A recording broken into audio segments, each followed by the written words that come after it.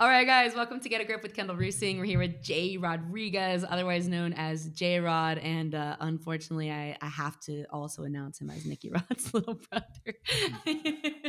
He's definitely not just that, but apparently, who put that on a screen one time? Flo. Yes. He's a ADCC trials winner, purple belt B team, and Nicky Rod's brother is what they announce him as. So we're here, guys. I'm gonna let you guys know a little bit about Jay in case you're not sure of all the things that he has done before we jump in and hear his opinion on having a grip on your life. So you're 20, right? Yeah. When's your birthday?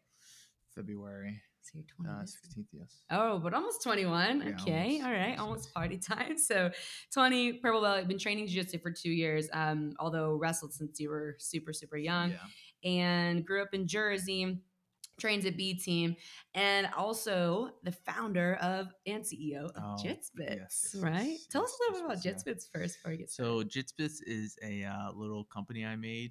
A little company. Little company, yes. Soon to be big. So Crocs have like holes on the top of them, and people put like little charms in them, and there's no jiu-jitsu themed charms. So I, took it upon myself to make some jiu-jitsu themed charms. Mm-hmm. So what are they? There's belts and what else? I've got a bunch of belts. I've got I did an image of me like grappling, like choking some guy. Nice. I did cauliflower ear. The shoe is literally over there. But oh, here, can you hand me the shoes, Sula? We're gonna dive into. Yes. Level Black has them too. Yes, can I have the other one? Yes. So I do. We've got my purple belt right here. We've got a standing rear naked choke. We've got brands Level Black, B Team, cauliflower ear. I love it. It doesn't get any better than this. Come on. We got all the kids belts over here too. So all your kids that have Crocs. You kidding me? These are cool. I need to order some of these too. I do have one pair of Crocs. Only one. They have Yoda on them. They're from Disney World. Really only bought them because my feet were really hurting on that day. And so I just got Crocs. And they're great. So, yeah.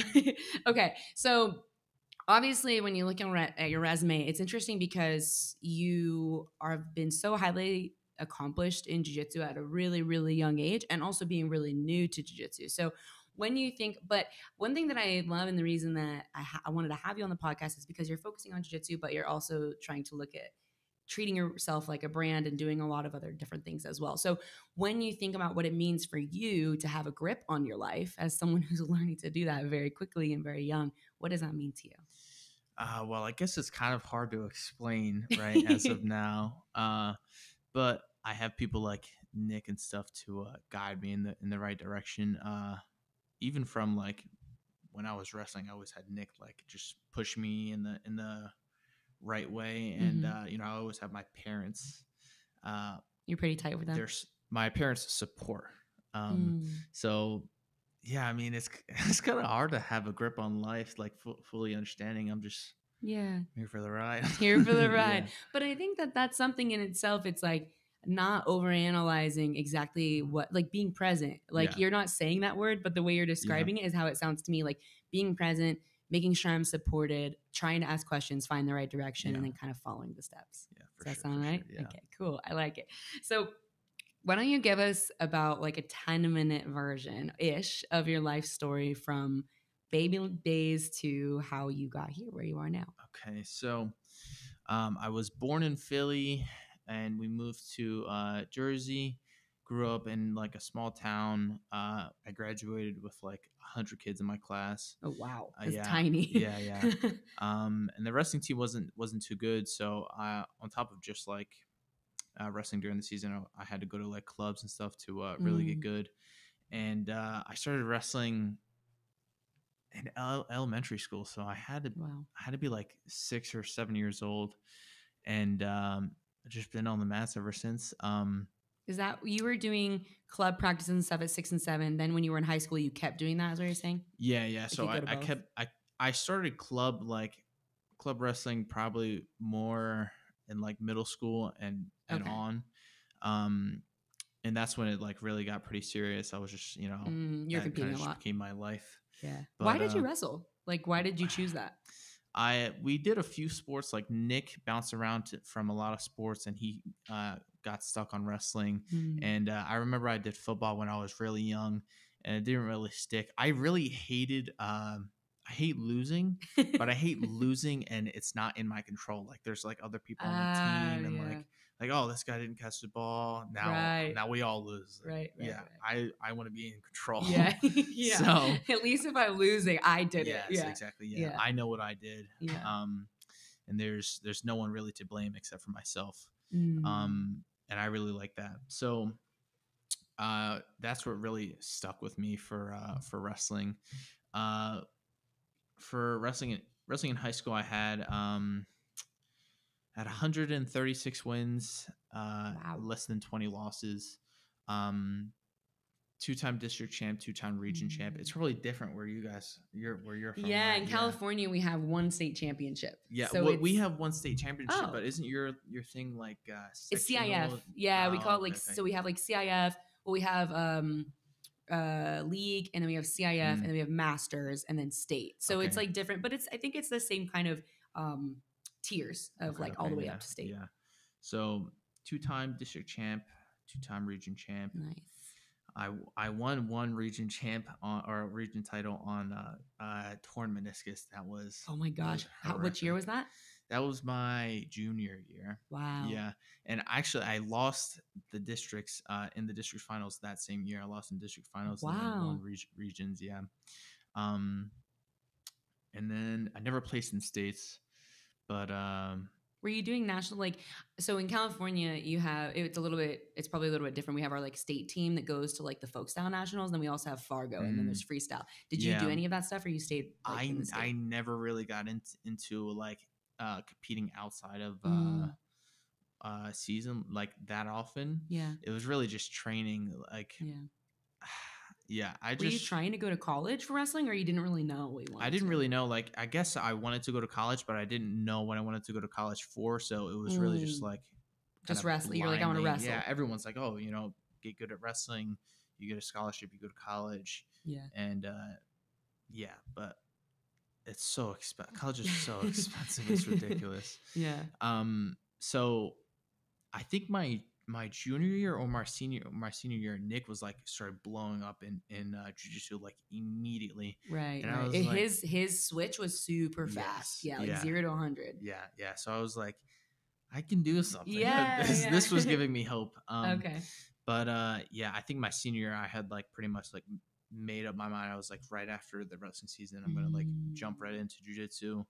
And then I think a couple 1 or 2 weeks after the season had ended, COVID shut down everything. So oh wow! So right as you finish wrestling, you're planning on this new career, yes, exactly, and the world ends. Mm-hmm. Okay, all right. But so basically just quarantined for a few months, and then while quarantining, I started working with my dad just to save up some money and stuff, and then I started training at Studio 84 with JayRod.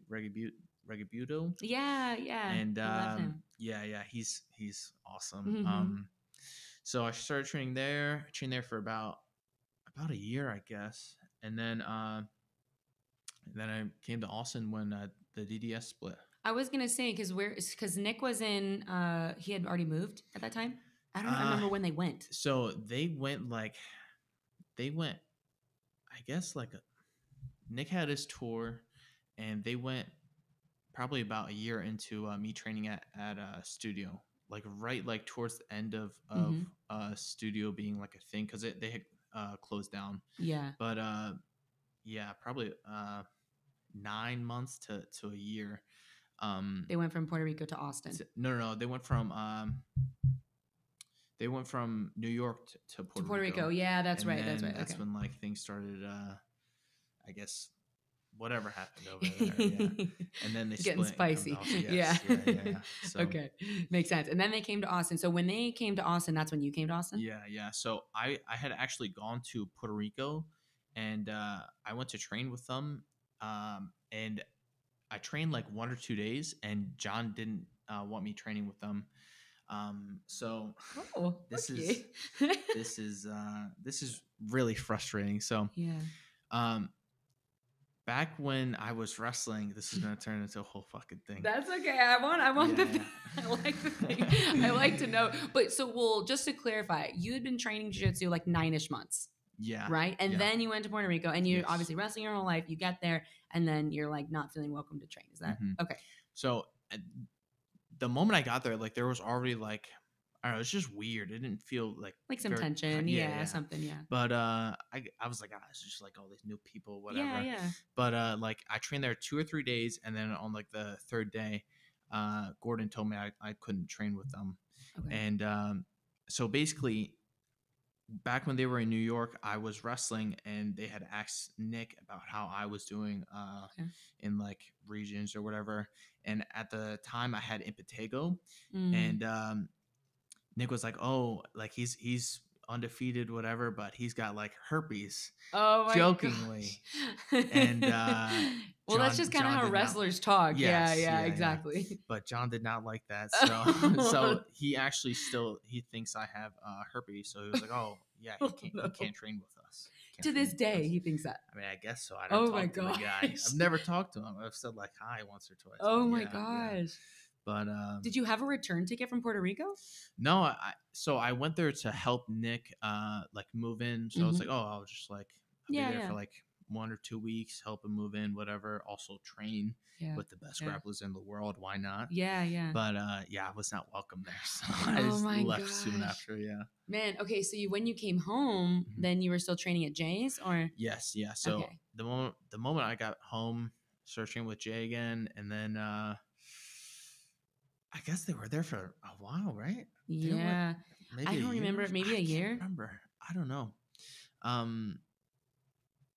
God, that's like, it's weird. It seems like a lifetime ago, because during COVID, everything was so upside down too. And where you guys were at, like, man, New York and Jersey, it was so, I know everything was so bad, lockdown. Yeah, it was ridiculous. So how did you make the transition into, because you hadn't competed in jiu-jitsu yet then, right? I had COVID. Did like small stuff, like, or I guess like I've competed all my life, but not in jiu-jitsu. Right, that's what I mean. So, because you're wrestling forever, but then as soon as you start doing jiu-jitsu, COVID happened. So you're training, and then by the time they come back to Austin, had you been competing a lot yet, or that was kind of the start of it? It was just like small stuff. I would compete like locally, like a Naga, new breeds, whatever, but it was nothing crazy. What were you thinking when you were training jiu-jitsu in the beginning there with Jay? Like, were you seeing, I mean, it's hard because you weren't competing enough to be testing your progress against the best people in the world, but you knew you were talented, right? I mean, what was the thought process there? So my main issue was I thought to myself, I was like, Nick did what he did because he's in such a, he's at heavyweight. Like, it's going to be so hard for anyone to win trials at a year of training. But I guess I ended up doing it. But initially, I was like, what I'm doing is impossible. Like, my goal is impossible. I should just stop now. I didn't think I was going to be capable of doing it. Even like at trials, like I told Ethan today, I was like, because they were talking shit. I told them the driving to the second day of trials, I was like, I'm going to lose. Wow. And it's okay. It's okay. Like, I was like comfortable with losing. I was like, there's no possible way I can win. At West Coast, the one that you won, right? At West Coast trials. I was like, yes, I'm going to lose. That's crazy. Yes. What did you think going into the first day? First day, I was like, I had like a decent seat, so I was like, I'll beat a few people, whatever. Yeah. But second day, I was like, I'm also gonna beat a few. Who did you fight first day? I'm sorry, first match of second day.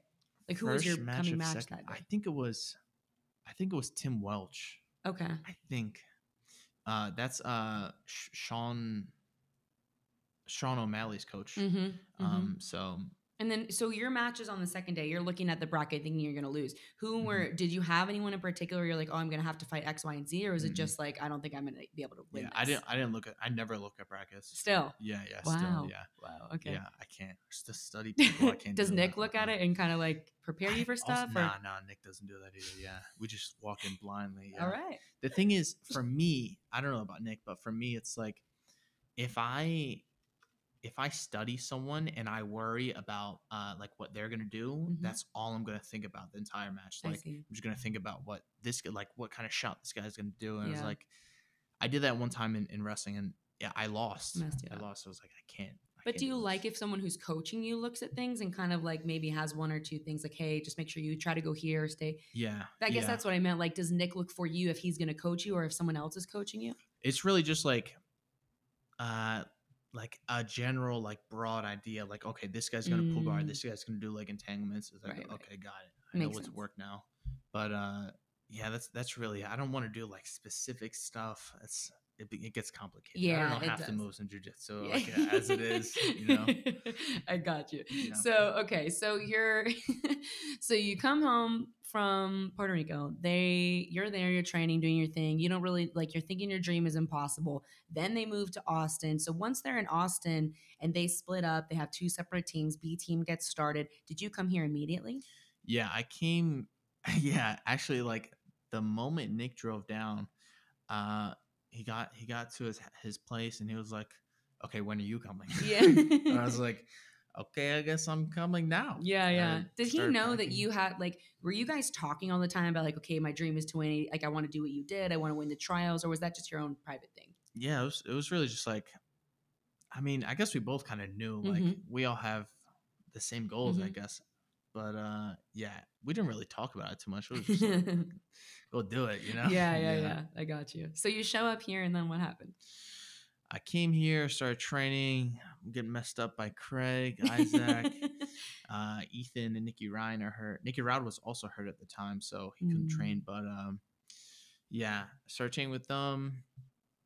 And then, God, I guess about 6 months in, or no, I guess East Coast trials. East Coast trials happened. That was November. Yeah, I lost. I think first round of second day. Okay. So it was like the round of 32 maybe or 16. Okay. But yeah, and I got heel hooked, and that was like, I was like, who'd you lose to that day? It was I don't know.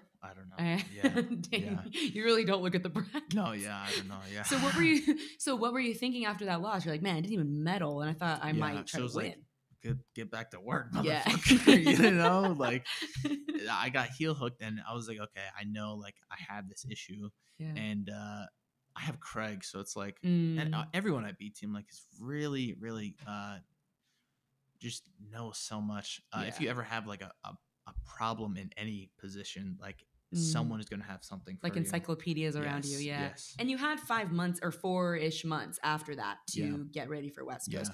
So when you're thinking about preparing for West Coast, was it more about, the reason I'm about to ask this is because the way that you won, if you guys haven't watched, you should go back and watch some of the matches, because it's something that I looked at a lot when I was getting ready for ADCC, because I was limited due to injuries, and the way I saw you win was doing the same sequence of things over and over and over. I was like, man, that works super well if I can do that in ways that avoid this. So anyway, I studied some of your matches, and what I noticed is you look so different than East Coast, because it seemed to me like you had this very specific plan with all of your fights. So in that 4-month period, were you really focused on like, okay, I need to work on like leg entanglement defense, or was it all about, let me get to this one offense and do that over and over?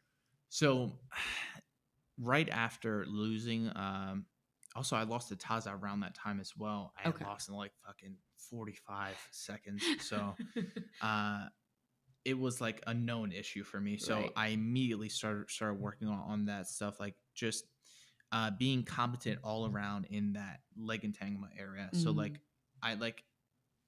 I feel like even in 50-50, it's like you get to that position, it's like it's so like it's just a battle. And I got to the point where I was comfortable in these situations. I knew where I'm safe and I know where I'm not safe.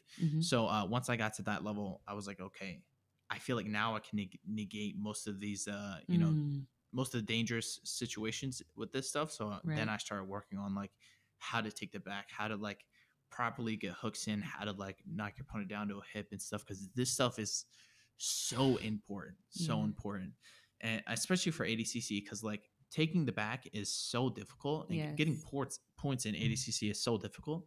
But yeah, with the guys at B team, it's like it's it's you're so going to be helpful. super sharp, right? Yeah, because if you're doing it on them, then you can be do it on anybody in the world. So walk us through a little bit your entry into ADCC West Coast Trials. You're walking. I know you said second day you went in not even thinking that you were going to win, but actually a funny story. I remember backstage. So I had seen you around with Nick, but I didn't really know who you were. And backstage at West Coast Trials, Nick said hello and I was talking.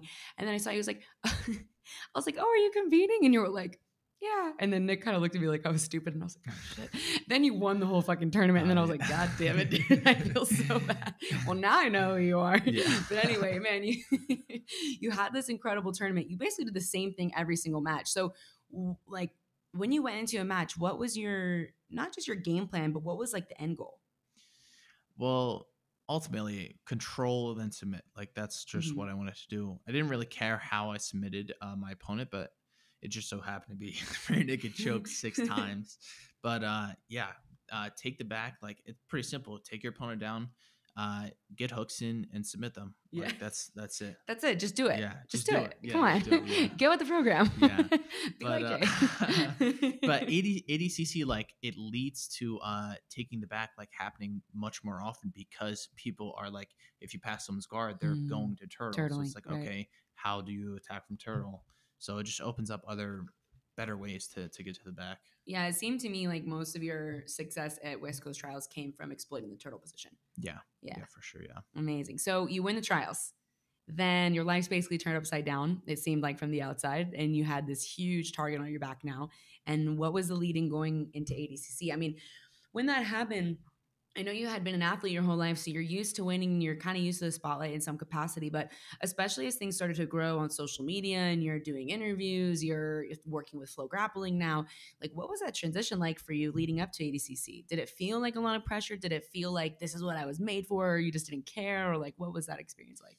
Yeah, I just didn't care that much, to be honest. It's like, yes, it's a big deal, and like, I feel like it's nice looking back at all that stuff happening, but it's in the moment you can't really have emotions towards these things because it's gonna affect like how you compete and stuff like that. So, what do you think goes wrong when people do get really obsessed with that, or when it does feel emotional? I don't know. Some people get comfortable, or some people just let it take over their their thinking, I guess. Their focus, like, right? Yeah, like they're focusing on that and not the training. Yeah, I can't have that.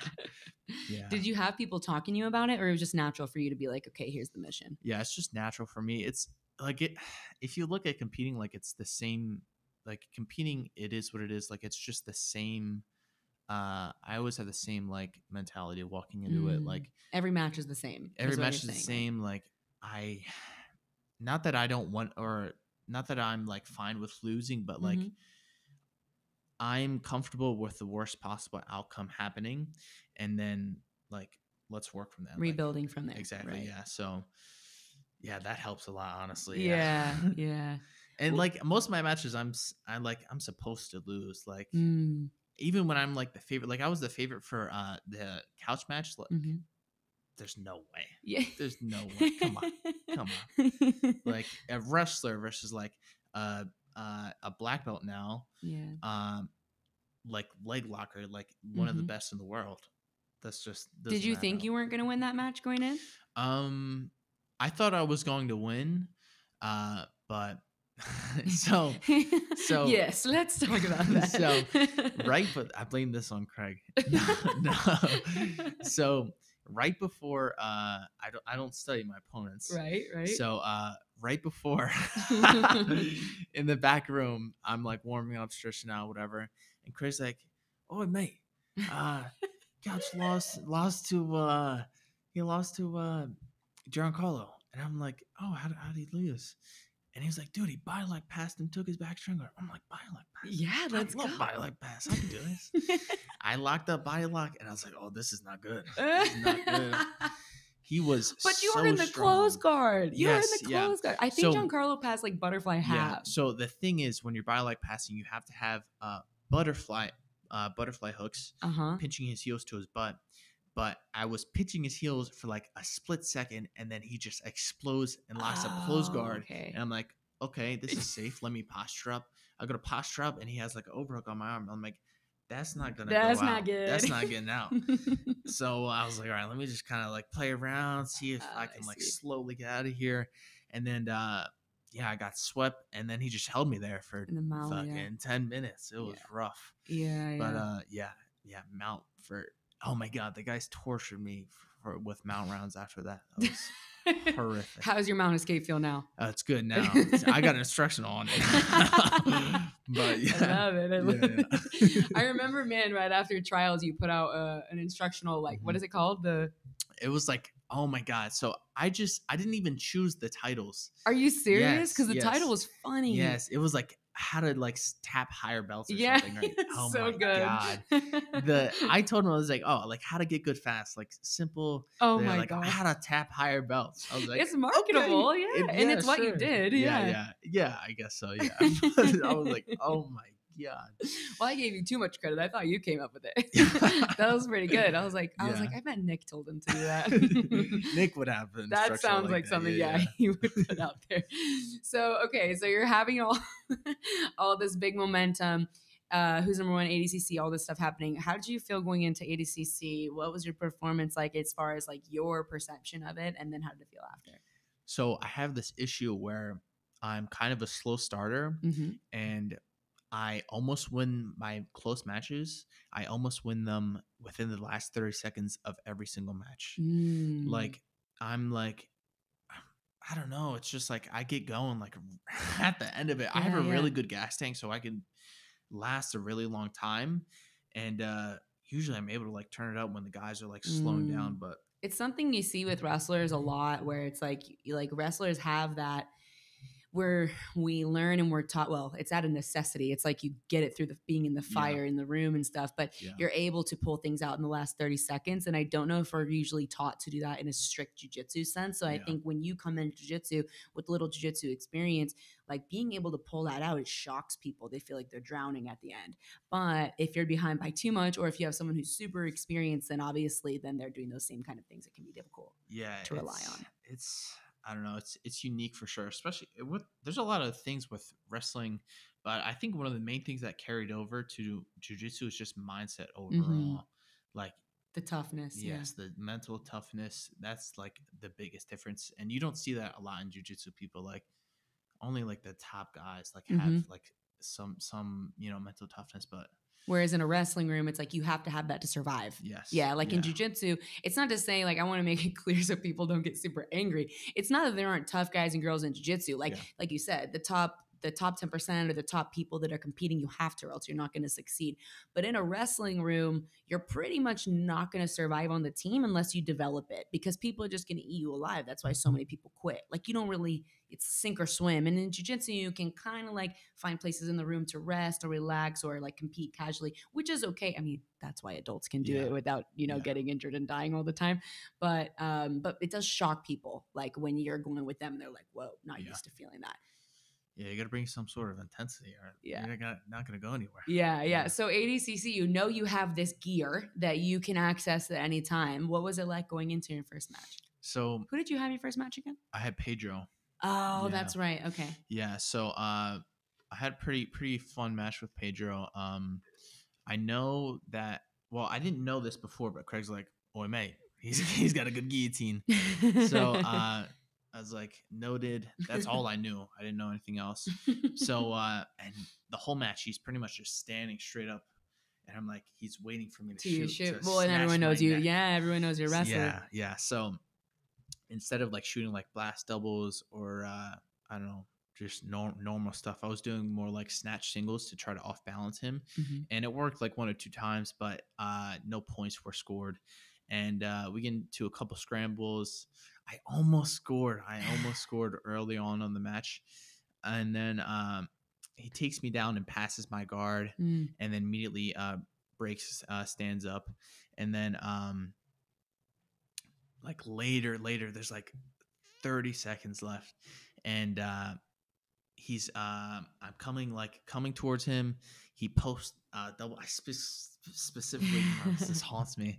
He posts double things, and fucking wrestling is like double pop up double the Y block, and just and I ran through.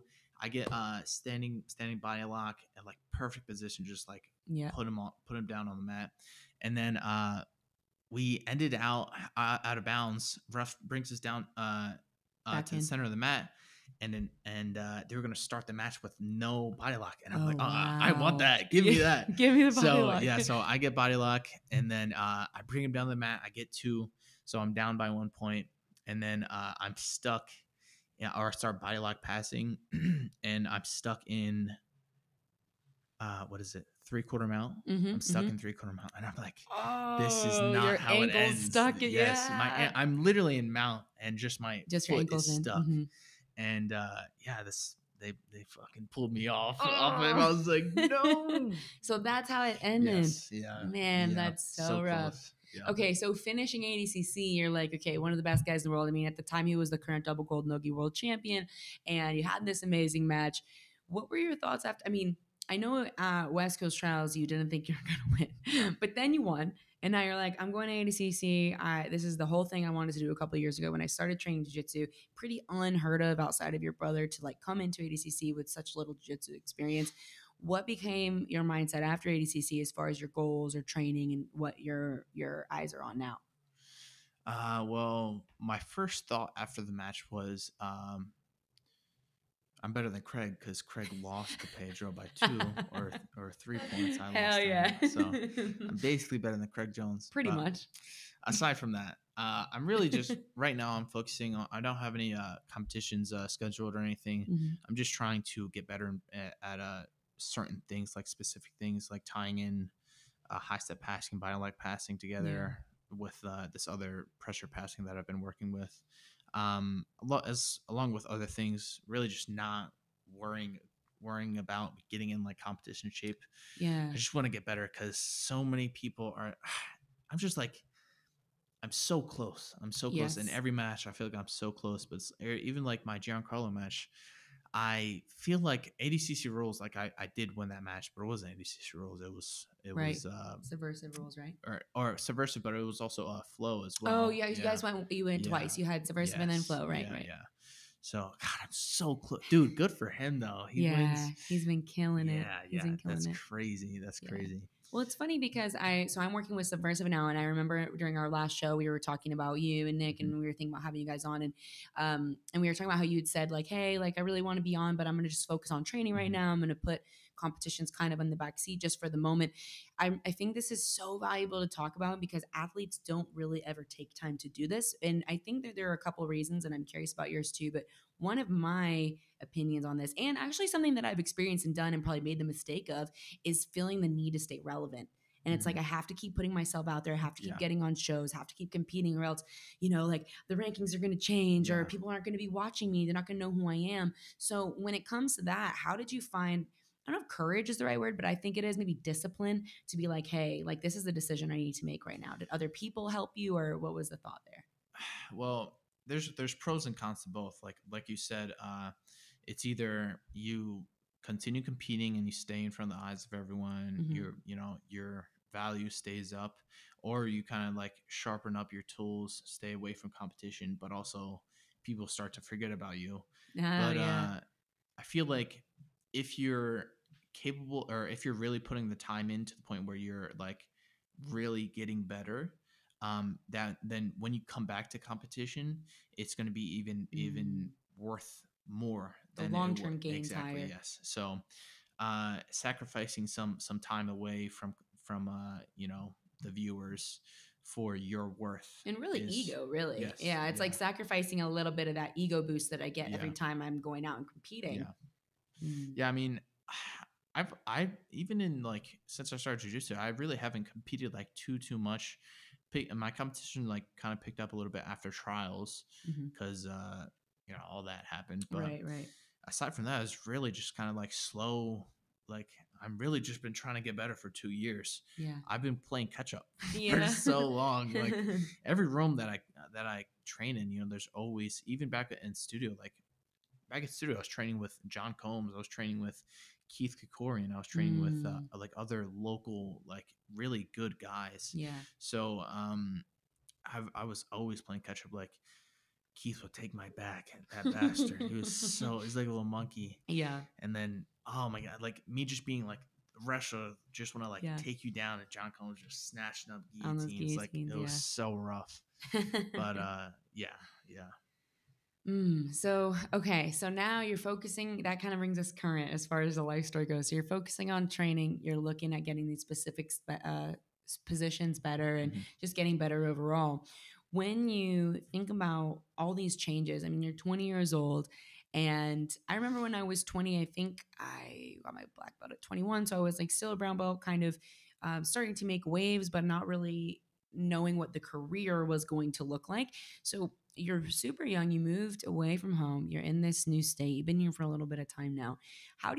What is your view or your opinion on importance of finding like peace, groundedness, happiness? Like what does success as far as peace among these big transitions look like to you at a young age? Like, what do you find are the most important things? Like, is it community? Is it routine? Is it staying close with family? Is it, you starting your new business, like having outside focuses, hobbies? Like, what does that look like to you to make sure you stay happy through all these changes? Well, I think being close with your training partners makes work easier. Like at the end of the day, like this is how I'm alive, like how I make money, how I put food on the table. So also I would not be able to live here if it wasn't for Nick. Yeah. Like I live with him. I pay him like a little bit of rent, but it's like I would not be where I am if it wasn't for my brother, if it wasn't for my family, allowing me to do this, like have this crazy dream. Right. So staying close with family is huge. I have to call my mom every day or else she'll kill me. That's sweet. Yes. Do you have a specific time or you just got to call? Yes. Right after training. Wow. Yeah, the moment I get home, yes. Good for her. Oh, she's like, my baby's 20 and he's out there. Like, you got to know what he's doing. Yeah. It's got to be scary for a mom because both of you guys left too. Yeah. It's just the two of you guys? It's the two of us, and then we have a younger sister. She's back at home. And she's home. Okay. Yeah. But, so you got a time you got to call. So man, that's good. You got some built-in mentorship there, whether you like it or not. Yeah. Yeah. Staying close with family. Enjoying your job. Being at B team makes it so much fun. Like Ethan and Damien just talk shit all day long, and it's so funny to be around. Nicky Ryan, he's trying to kill me every day. Yeah. But it's just a healthy environment, and that's what you want to be around. Yeah. Like remember how I mentioned it in Puerto Rico? Like it was just I can't imagine like being in that environment just didn't feel every good, right? Day. That's just like draining. But yeah, I mean we have other things we do. We go Nicky Rod and I got mountain bikes. We got some there's a lot of trails around here, so yeah, the mountain biking. Yeah, I was gonna say, how often do you do stuff that's not jiu-jitsu? Like, do you think that it's important to do that, or it's I don't think it's important, but I don't know. It's just another workout that's like actually fun. Like jiu-jitsu is fun, but sometimes it can be like mentally exhausting. Yeah. But yeah, mountain biking's another thing we do to like, I don't know, I guess get away a little bit, but to Nicky Rod, it's just another workout. Yeah. But, do you lift together? Do you do his lift stuff? So I haven't lifted in a while. Nick also hasn't been lifting like as much. I'm gonna tell him that. He was gonna kill me. But he's like, that's my marketing, man. Come on. Yeah, but yeah, that's really all we do. We play like Call of Duty here and there. Yeah, really... yeah. So it's like the training environment. What would you say to somebody who's trying to? It's funny, actually. We talked to Cody and William a little bit about this because they were talking about how important it is with your community, your training partners, holding each other accountable. You have fun together. You have these unbreakable bonds. And I asked them the same question. If you have these, like, say you have people listening to this that are like, I really want to be a jiu-jitsu athlete, or I love training. I want to compete. I want to be better, but I just don't feel like I have that bond with my people. Like, do you find that that's something more like a self-responsibility? Like maybe I'm not being the teammate that I want to have, or are you just in the wrong environment, or is it a mix of both? Like what can people do to figure that out? I feel like yes and no. Like some people just don't click, and there's like, I don't know, there's not really like a, I don't know, it just doesn't click sometimes. Yeah, not something wrong. It's just not the right mix, right? Sometimes like when you walk into a gym and like you automatically feel tension, and there's like a competitiveness. Like edgy. Yes. Yeah. Some people aren't really like open to I don't know. They're just not really open to like other things or like learning and stuff. But like when I do something wrong, like the guys are like, oh, this, and this. Or like if you know you're doing something wrong, they're like more than welcome to, like, you can just walk up to them and ask them. And some people, like, you ask some people in other gyms, they're like, oh, I can't tell you that. Like, oh, weird. Yeah. You've never had that happen? I don't know if it's ever happened to me in particular. I've heard horror stories of that, but I don't know if I've trained. You're too good. You don't ask people. Oh my gosh, that's not true. No, I ask a lot of questions, but maybe, I don't know. Maybe people are nice to me because I'm a girl. I'm not sure. I don't know. Yeah. But I get what you're saying. It's an interesting dynamic when you think about people that hold you accountable at a very, very high level, but there's a two-way like receiving. There's a two-way energy on that. So it's not like a mean, offensive power play of like, you're doing this, I need to tell you what you're doing wrong. Because it's like, hey, I'm telling you this because I expect you to do the same for me. Exactly. So it takes the emotion out of it, right? Exactly, yes. Is that how it feels for you guys? Yeah, it works both ways. Like, given they're not asking me, come to me for with many questions, unless I've got some tricks up my sleeves. But yeah, it's good though. It's I can't imagine training anywhere else. I see. I love it.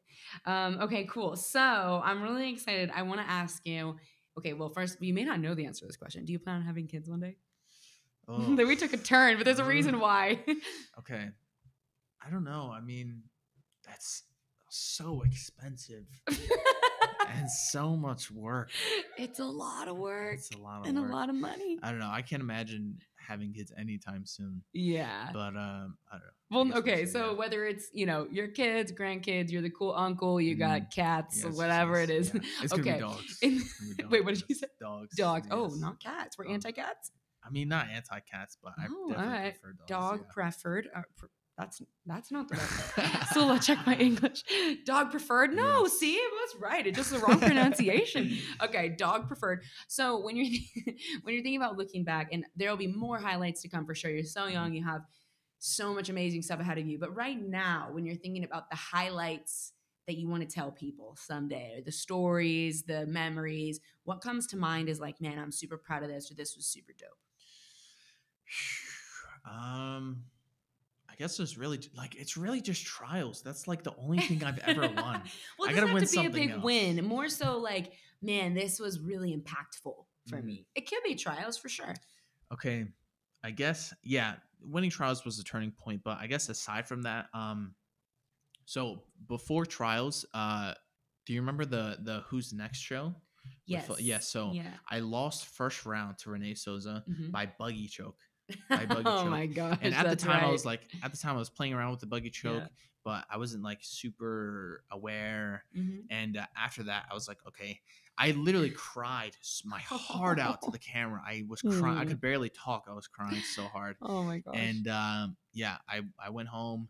I was like, what am I doing? Why am I doing it? Like, why am I here right now? This is fucking pointless. But right back to work. I'm like, start learning like much more about the buggy choke. Craig starts playing with it, so it's like someone else is hitting it on me, and now I like I have a book like full of stuff like all about the buggy choke. There's so much stuff. You have an instructional on it, right? Yeah, I just released it a couple of weeks ago, but that was like the making of the buggy choke that I hit at trials. That was like what I was losing to Hunter, and like he's like sweeping me, and I'm really just surviving off of threatening the buggy choke. Yeah. And one ended up like being on, and I won. But it's like, if I didn't have that, if I didn't lose to Renee, I was like, what was I gonna do? So I guess that was kind of like a little turning point. Yeah. No, it's big. It's so funny, man. I have this, Franklin Sula. I have this blue belt kid at our gym that always tries to buggy choke me because of you. All the time. He's like, at the trials. I'm like, you started this phenomena of buggy chokes around the world. It's horrible. It works. It works. Hear the But secrets. there's a lot of stuff that play a factor. So It can go basically, wrong. buy my instructional, and then you know. That's right. Buy the instructional, Yeah. then you get to know the details. So this may be the same answer, but I want to ask like a time that you look back that you felt maybe had some darkness to it or was really frustrating or hard that you look back now and you're like, man, I wouldn't change this. This was really fucking difficult, but I wouldn't change it because here's what I learned through it. Is it the same or you have a different time? I think, yeah, I really don't have many like dark moments per se. I've just been working so hard, but like that's really it. That was the rough time. Like that was really hard for me because I was like, okay, like this is it. I'm on this like new show. This is gonna be big. This is the moment. This is the moment. That's a lot of pressure. Yes, right. I mean, I wasn't like feeling the pressure, but I'm like this. The time is now. Yeah. Like, well, you may not just like define it as pressure in the moment, but it feels so big that you are. It's a big weight, even though you don't realize you're under this weight. It's like you kind of created the weight. Yeah, I felt so good too. It was only like a 2 or 3 minute match. Yeah, and I was like body lock passing to this back like 1 or 2 times. He like retained guard. Oh my god, that's almost me. But yeah, that's hard. It's like lives in your body. Those ones, they're horrible. So when you're thinking about like, this is one of the biggest questions I get a lot for athletes from fans is what goes on behind the scenes that fans don't see. I mean, what is like, I know that you're saying that you're like, well, I'm not putting all this pressure, but between like weight cutting, being away from home, people have a lot of different mental health struggles. Like what goes on that you're like, okay, here's my Instagram. It looks real shiny, but also like I'm a human being. Yeah. I mean, we kind of just grew up like it is what it is, like kind of mentality. I don't know. The only thing, I'm kind of lazy. Like, do you want to get up and do your schedule every single day? Oh yeah, for sure. Like that's the thing. Like I feel like I wouldn't look forward to training if it wasn't for the guys. Like I love training at the noon sessions because like everyone's there, everyone's like talking shit. It's a healthy environment, but then you also get a lot of stuff done. Like everyone's there.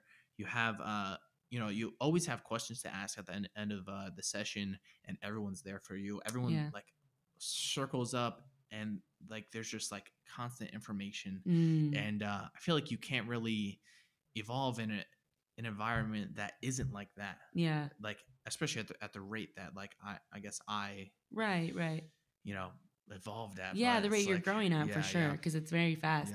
Do you think that would you say that you're showing up for yourself, but if you don't feel like showing up for yourself that day, you have to show up for them?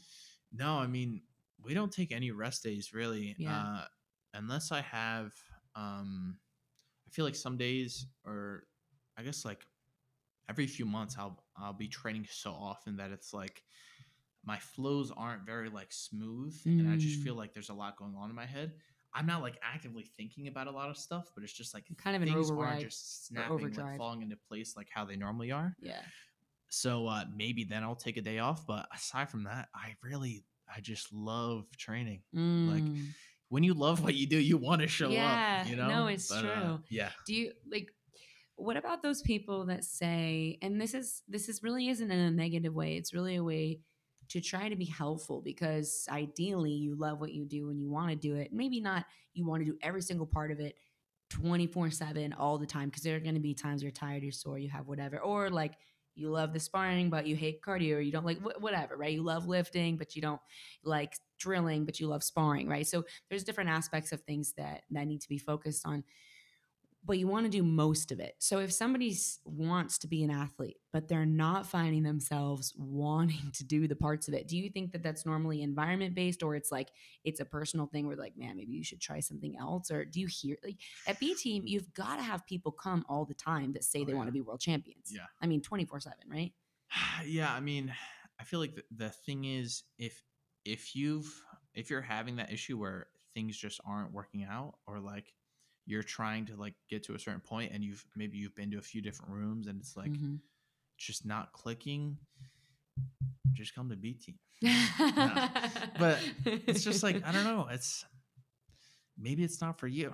Right. Well, it's kind of the common denominator thing, right? Like if you're going everywhere and having the Yeah. same experience, Yeah. like it may be, and that's not a bad thing. Like not everybody needs to be a jiu-jitsu athlete. Yeah. It may just mean that there's a different path that you're actually going to like more, which is really like should be the thing that you want to do most days. Yeah. Unless, yeah. I mean,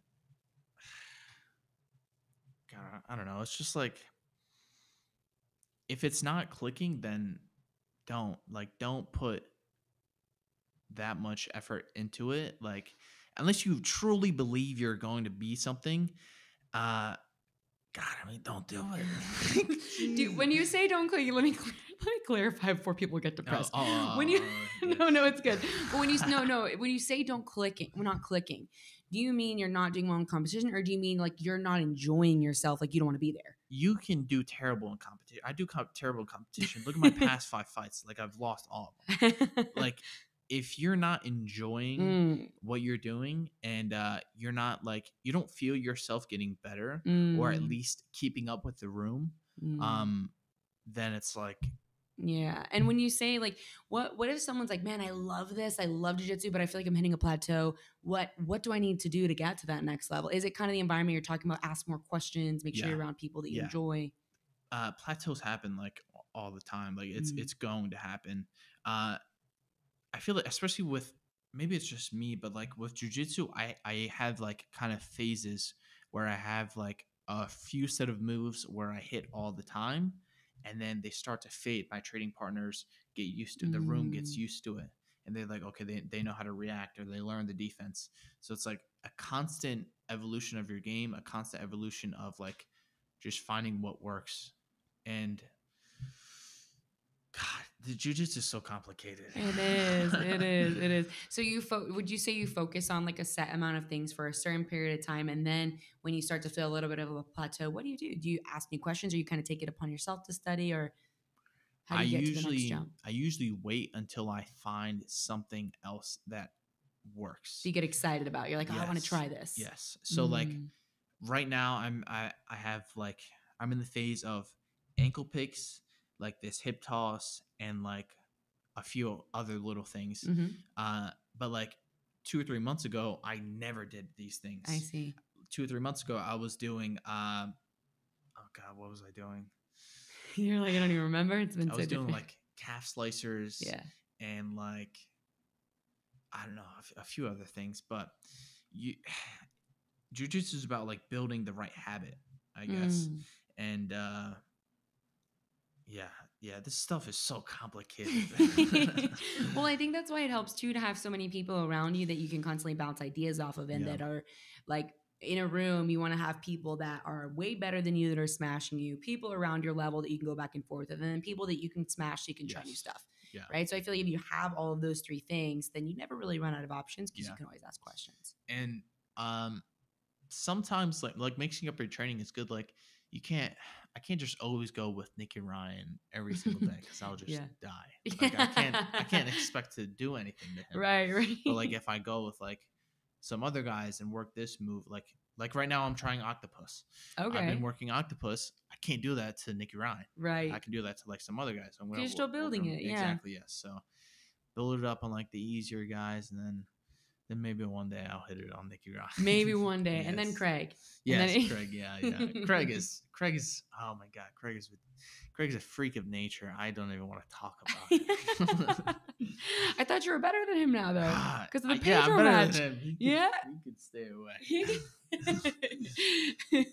Okay, so when you think about, man, the next 15 years, this is now, you're only 20, so this is almost double your lifetime. Next 15 years, I'm interested in your goals around jiu-jitsu, but I'm also really interested in your goals around the way that you view yourself as just kind of a man in the world. Like, you have the Jitsbits company. I know you focus on, well, it's interesting having Nicky obviously as your brother, because he's one of the top athletes that has done really well at marketing and branding himself, turning himself into a business, which, as we all know, most athletes don't put that much effort into doing, or maybe they think they do, but they don't ask questions to do it better. So they're like, man, I'm not making any money. I don't really know, so coming from a pretty unique set of people and mentors that can help you start to do that in the next, 10 to 15 years. What do you view, as the future of JayRod in the moment? Of course, that'll change.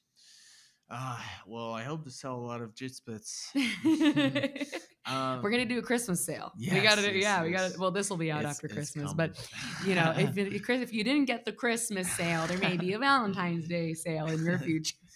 Yeah, but I look at that company. It's just like something small. Honestly, I did it because I can make enough money to. I haven't really made money off of it. Well, it's I've brand new. made enough money to spend all of it on buying more designs for the people to cover your costs. Yes, exactly. Well, and that's usually how things start. That's a good thing. Yeah. So I do it because I like them. Man, see, that's the best. Yeah. I've heard this so many times that the best businesses are things that solve the person's own problems, or something that the person wants themselves, and then they just share it with people because it's fun. Yeah, it works. But I don't know about building any more businesses. I guess I could open up like my own school and be like a B Team affiliate in the future. Do you want to stay in Austin? Do you know yet? Oh no. Oh God, no. No. Don't like I love it here. It's great here for the time being. But like once I'm like done like with competing, I'm gonna go somewhere, have a nice open land, have some dirt bikes, buy some cars. So not back to Jersey. Oh no. Okay, all right. Somewhere where there's all 4 seasons. I want to experience all 4 seasons. I like that. Here it's just hot like, and then cold. Yes, yeah. Okay. Like it gets kind of cold here, but like I like snow too. Like I want to experience everything. Where do you think you want? What's on the list for that? I don't know. Any ideas yet? Somewhere like. I was about to ask Sula, but she's not from here, so she doesn't know anything about the seasons. I think you can go to like Georgia has all 4 seasons. I'm trying to think like some of the states in that area. Oh my God! I saw the Carolinas maybe. I saw New York, kind of. I think last year there was like some like invasive species of spiders in Georgia. What? Can't go there anymore. Whoa! Not going there. That's horrible. Yeah, I saw a video. All my family's there. Someone driving down the road, and there's a bunch of like pole lines, and all or electrical poles, whatever. And on top of all the lines, spider webs. No way. And always you see these little dots, and they're like just massive spiders. Oh my gosh! I'm not going there. I'm sorry, my whole family lives there. I will never be visiting again. You guys, you have to go to California.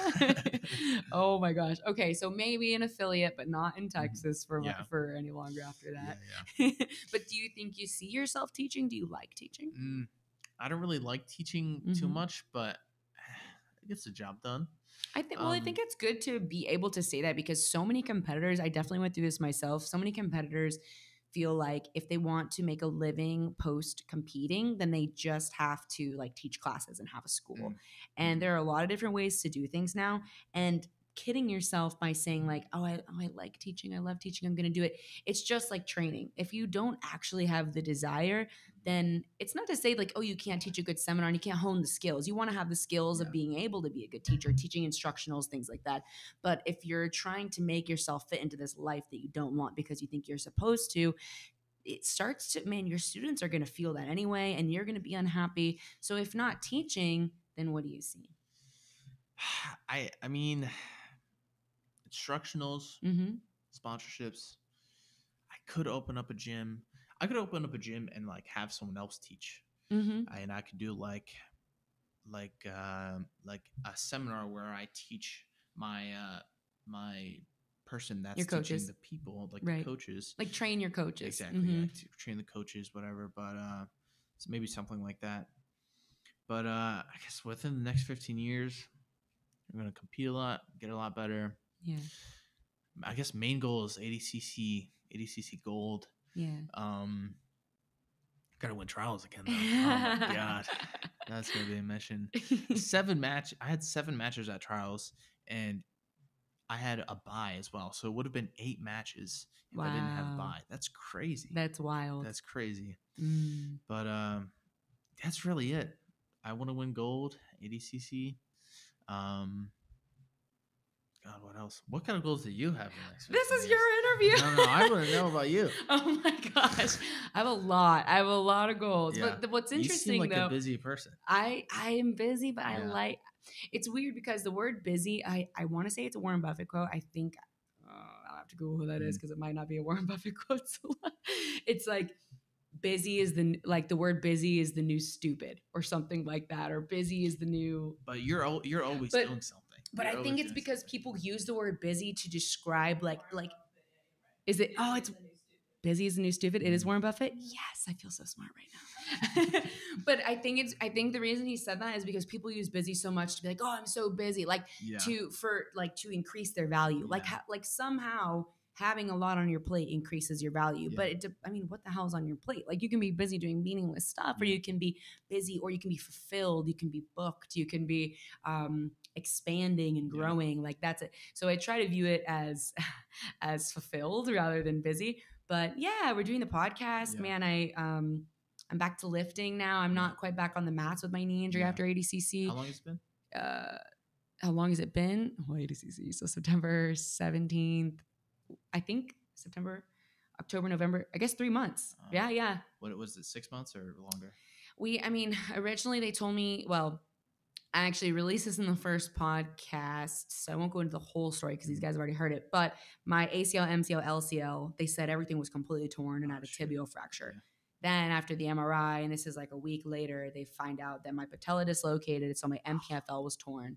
Yeah, in the video you can see my kneecap on it. It's gross. It's so bad. I remember.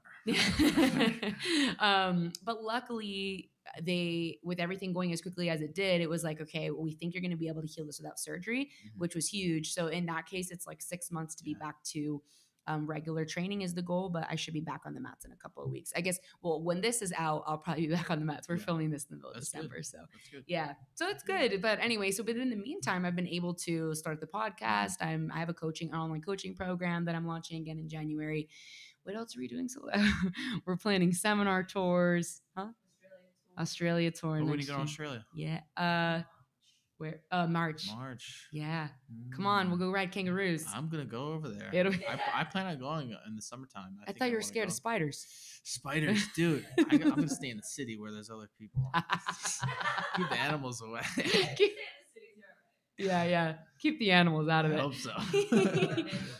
But it's interesting that, this 15-year question is like, it's kind of a hypocritical question because if someone asks me what I want to do the next 15 years, I'm like, man, I have a couple big things I want to check off. But for me, blocking out entire really long periods of time like that has never worked because things are constantly changing. So you look and you're like, okay, when I'm 25 in 5 years, I want to accomplish X, Y, Z. Well, what happens if you do that by 22?